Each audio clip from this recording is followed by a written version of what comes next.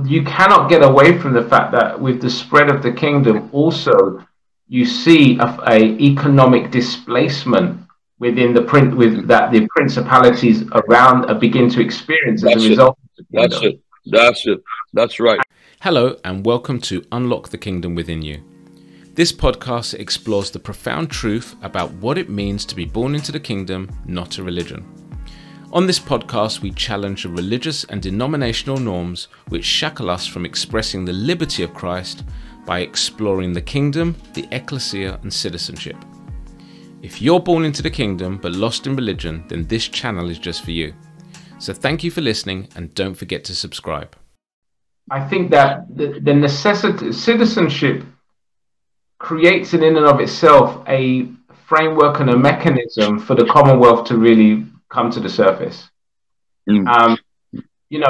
Whenever you see a move of God on the earth and the revelation of the kingdom specifically comes becomes clear for people, you automatically see the volunteering of their resources, and the dedication and the commitment to the resources to support the kingdom coming through. And I think that what we found is that within the context and framework of the church, you've seen pockets of that. You've not seen that real sense of citywide effect that can come about when the kingdom does emerge as an expression. And so I think Commonwealth is a key element of this. It's like when a person apprehends the value of citizenship, you're not having to pressure them to support the work. Because they don't see the work necessarily as something that is unique to a particular church, they actually see the all-encompassing work of the kingdom, and that their part is actually a very small part within the context of that. So I think we will see an emergence of a new type of commonwealth from the people. We'll see a much more intelligent way of managing resources and ensuring that resources get to where the kingdom needs it the most. And I think that's going to be interesting as well. But I'm always surprised when I'll go into a church, for example, and whether it's 50 strong, 80 strong, 200 strong, and I'll think to myself, I wonder how much untapped resource is here.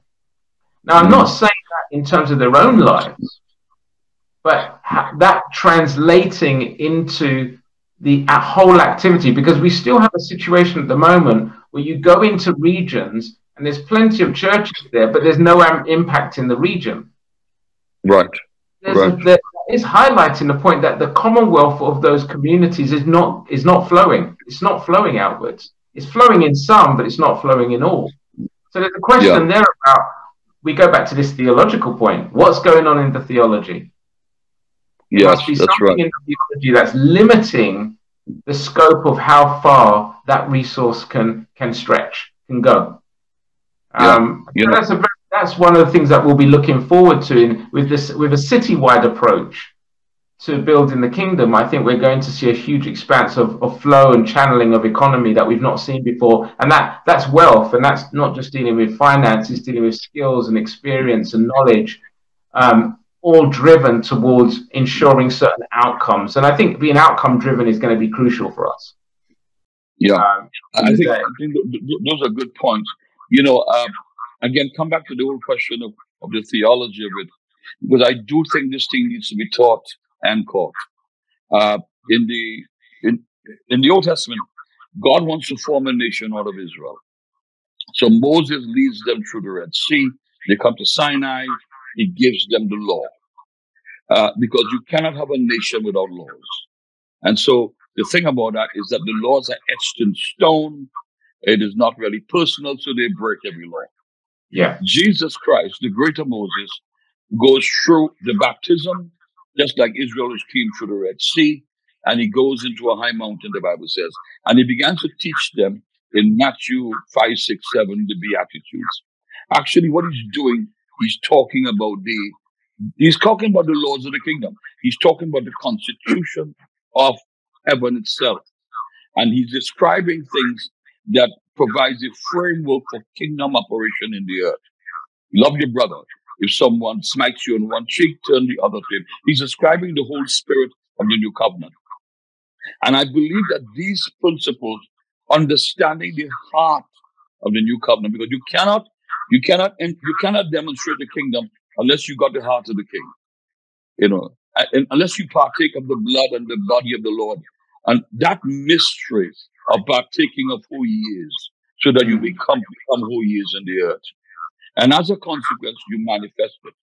Now, what you describe about the resources, it is true. There are resources, and sometimes, let's face it, people are more controlled by the spirit of mammon than they are by the laws of the kingdom.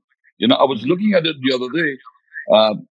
Israel, when Israel came out of bondage, out of Egyptian bondage, and they came into the wilderness under Moses, it was not just a spiritual deliverance, it was an economic deliverance. It was economic. Because under Pharaoh, you had what you call an oppressive economy, where Pharaoh took from them and made slaves of them for 400 years. Nothing given to them. Of course, we know they got back pay when they left.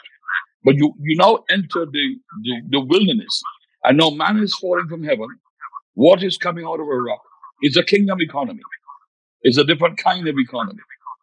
And to tell you the truth, we have not tapped into that as yet. And it's something that needs to be tapped into. And I believe that there is something powerful, spiritually powerful. There is something overwhelming that's going to happen when we step out of being controlled by the economies and the systems of this world. Because even though Israel is under the kingdom in the wilderness, they still wanted to go back to Pharaoh, where that kind of economy was predictable. At least I got 3 meals for the day. But now in the wilderness, I'm under a kingdom economy. I'm believing God. I'm trusting God. It's a whole different mindset. Go ahead. I was going to say, also in addition to that, going back to Acts, you cannot get away from the fact that with the spread of the kingdom, also you see a economic displacement within the principalities around begin to experience as a result of the kingdom. That's right. And we have not seen that in our communities. We've not seen that in many of our communities. And in fact, the reason why that persecution takes place in many cases is because of that economic displacement, where there's literally a shift in the way people direct their resources from one principality to another principality. And obviously, we're not espousing that people stop paying their taxes. That's not the point. But the issue is nonetheless, you tend to find when the kingdom expands, because Christ is leading it and the gospel of the kingdom, which is the king within his domain, is being preached, the principality of that region always feels the impact. Always feels the impact. And in fact, based on what you just said, also responds like Pharaoh. And that's oppression. It's straight away the response is to oppress the people so that they come back to the existing Lord within that region and don't continue to reject them for the greater one.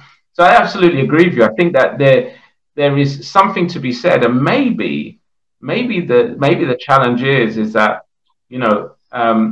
we've got to begin to evaluate the fact that the preaching of the gospel of the kingdom, if it's not testing the borders of other regions under principalities, you have to say, is it the gospel of the kingdom? Because it's designed to do that. It's a territorial. We can't get away from the fact that it's a territorial kingdom expansion.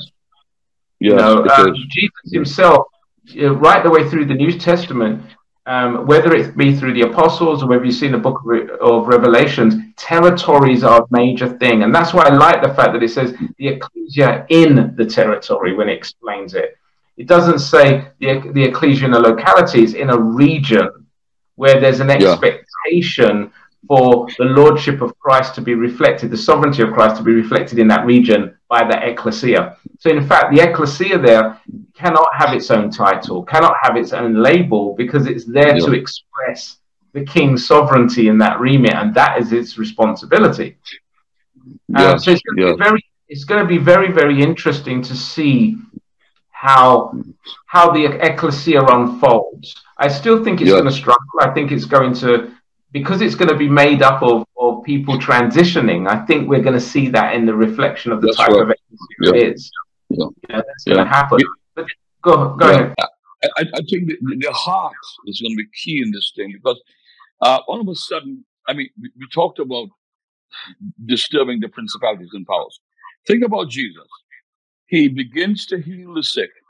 So therefore, he's robbing the health system that's probably controlled by Rome of income.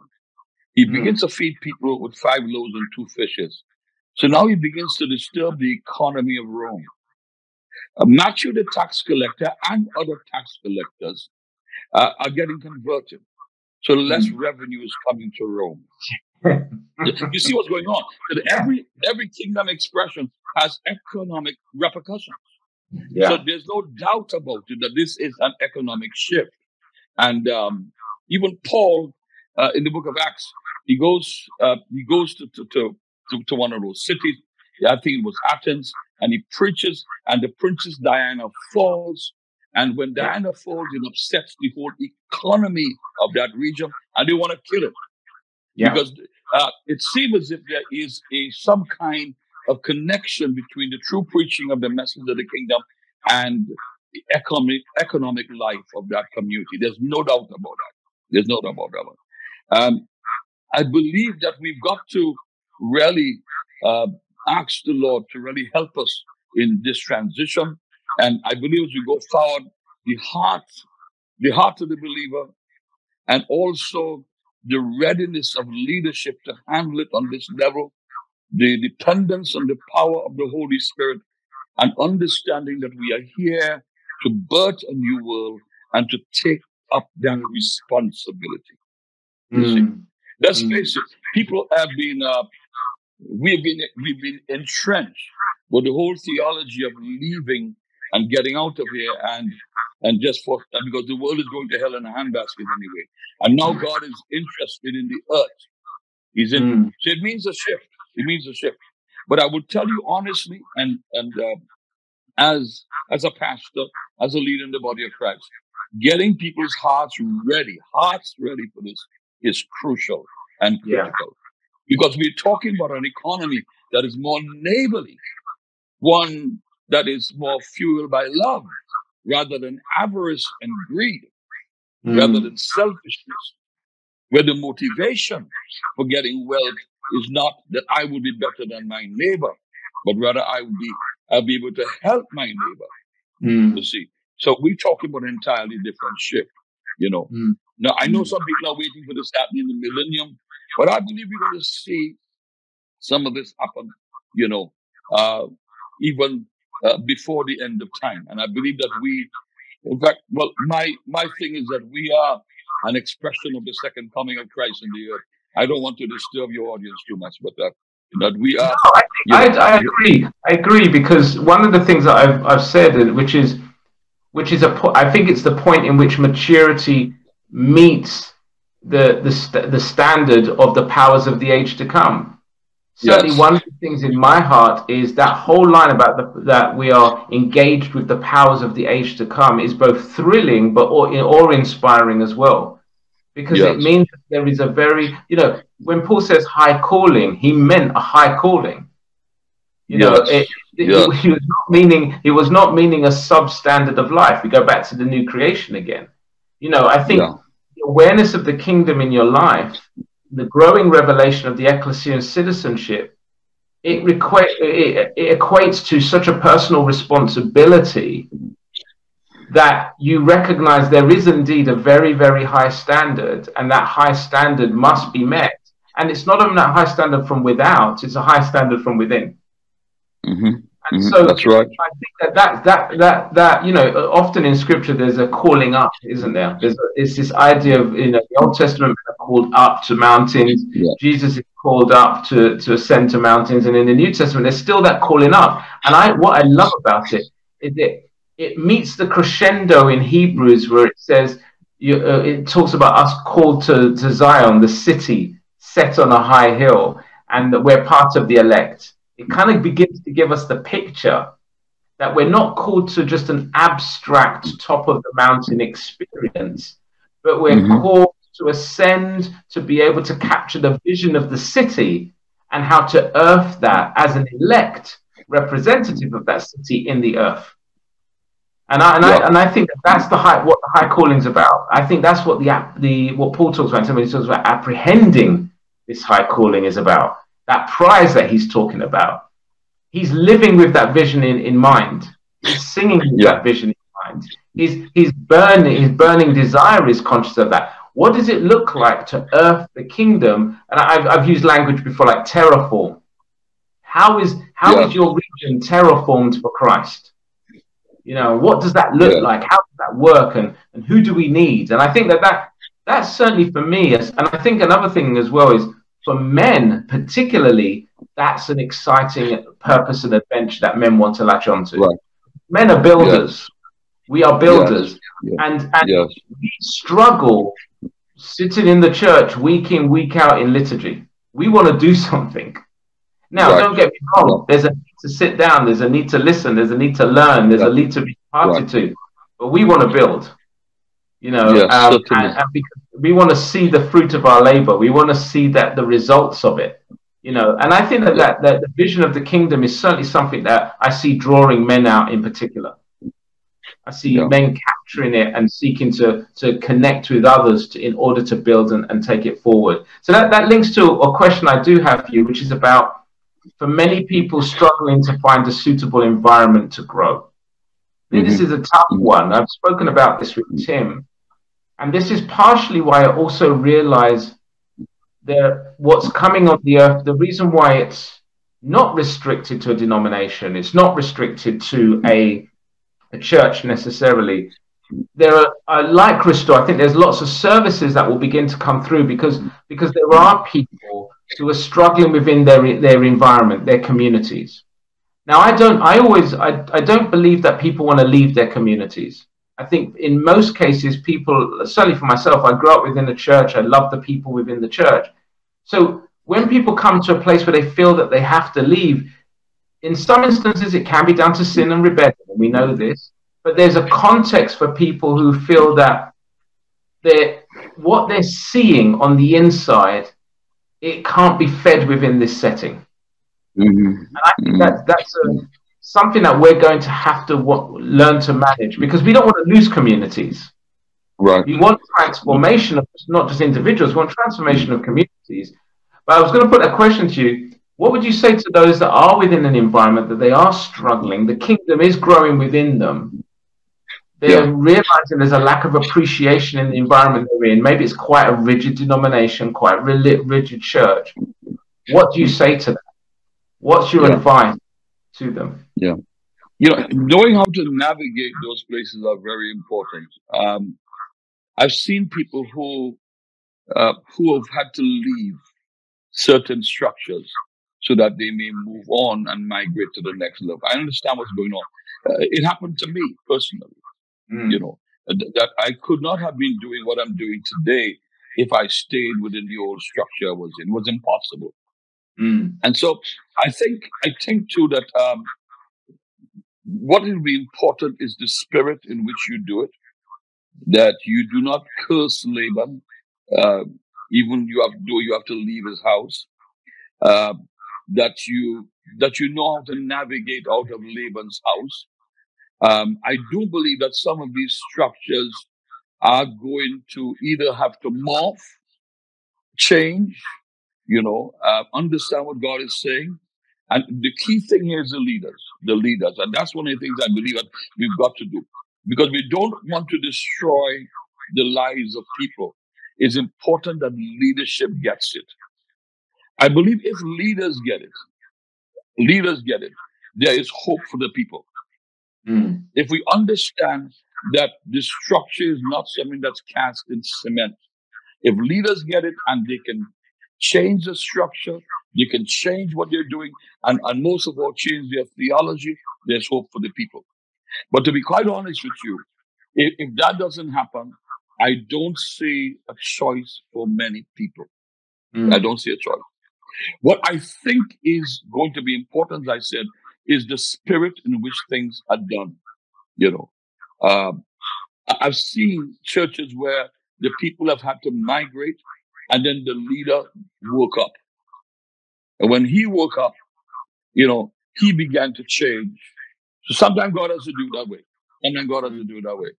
You see? But I think too that those who are leaving, the question is, I see where you're leaving from, but what are you going to? And therefore, it's important that you have a clear picture in your mind. You hear from God, but you also understand the spirit in which you're doing it. That you're not doing it with a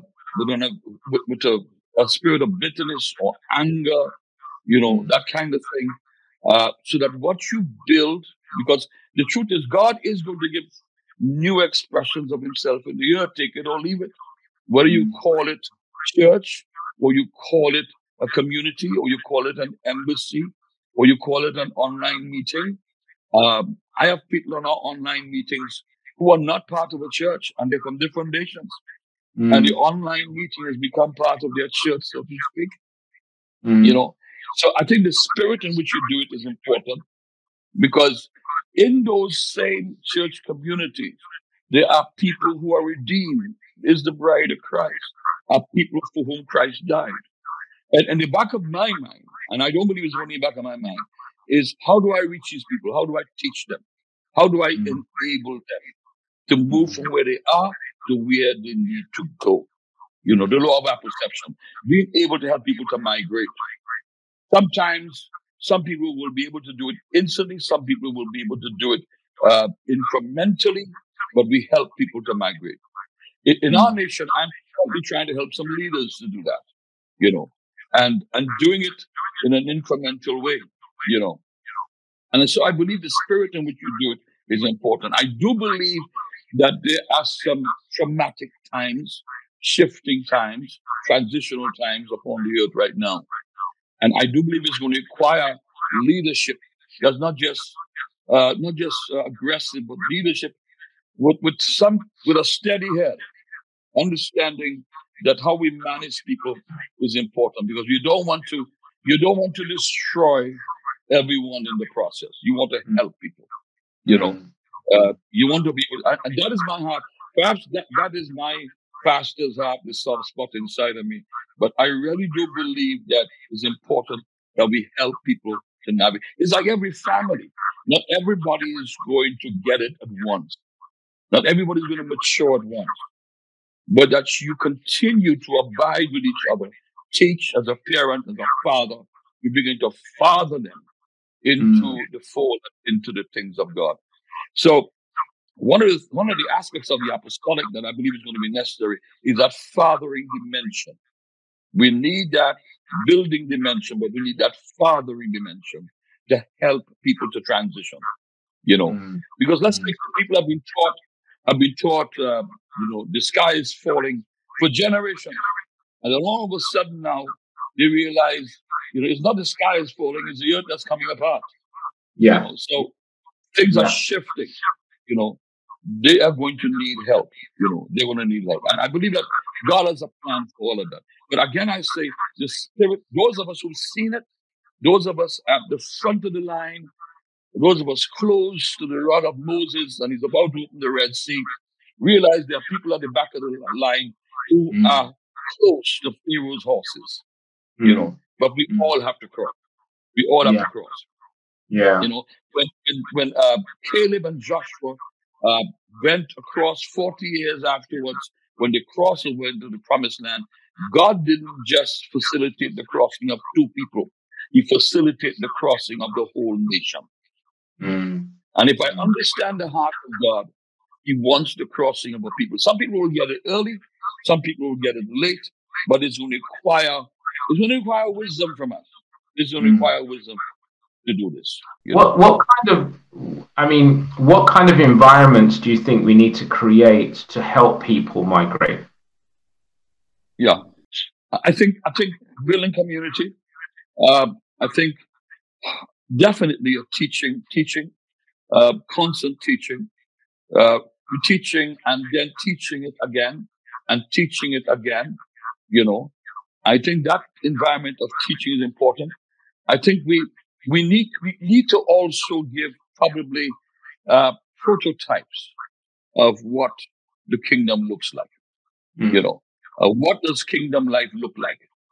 So, instead of, hating my neighbor, because when I grew up in the Pentecostal church, we were taught that everybody is not saved, is probably of the devil, they're going to hell anyway, and you have standoffish attitude. So instead of rejecting those around me, I learned to love and embrace those around me, because right now I'm embracing people who are not of my faith, who are not of my church, who are not even of my race. I'm embracing.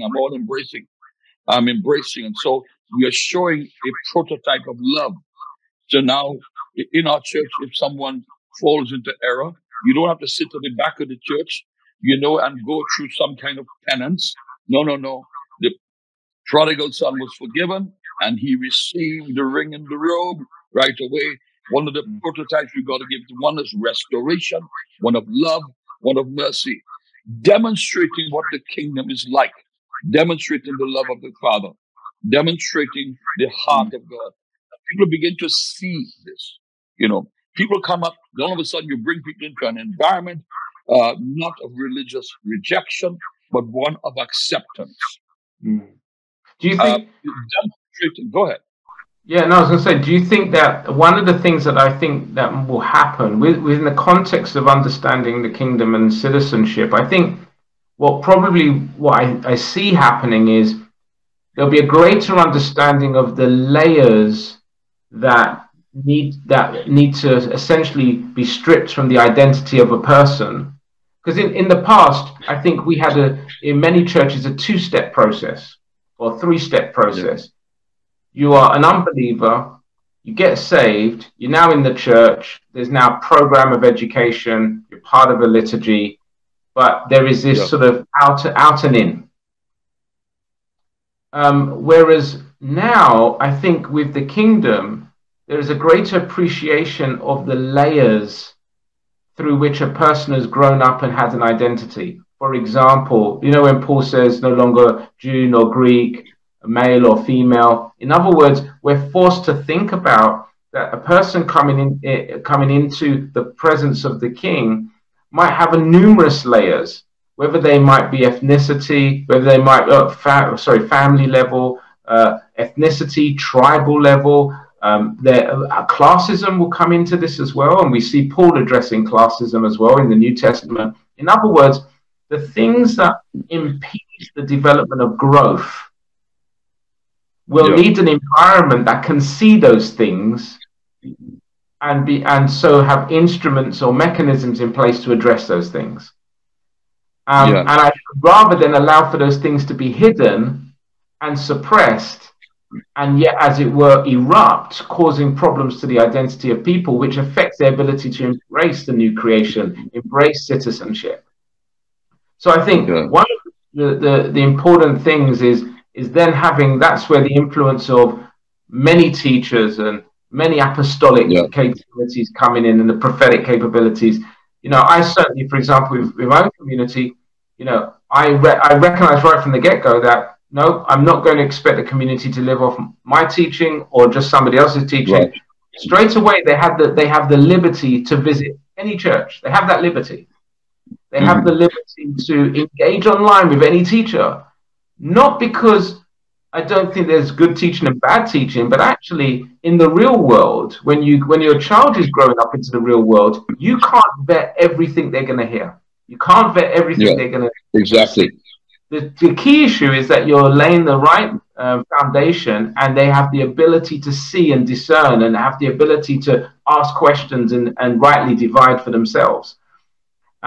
So I think that those are the two things I was thinking about. One, these layers that exist in people that we don't often see because maybe we're not kingdom focused and we're denominational focused, and so it becomes a 2-step process. And then the other side is recognizing that the more channels or springs of life that is able for people able to engage in, the better it is going to be for your community and the people within it. Thank you for joining our fireside talk about the kingdom. My name is Frederick Tobun, and I hope this podcast has been a blessing to you. If you'd like to continue to receive fresh insight into the kingdom, click the notification bell to follow us. For further information about the kingdom, visit our website www.unlockthekingdomwithinyou.com to download your free ebook. See you soon.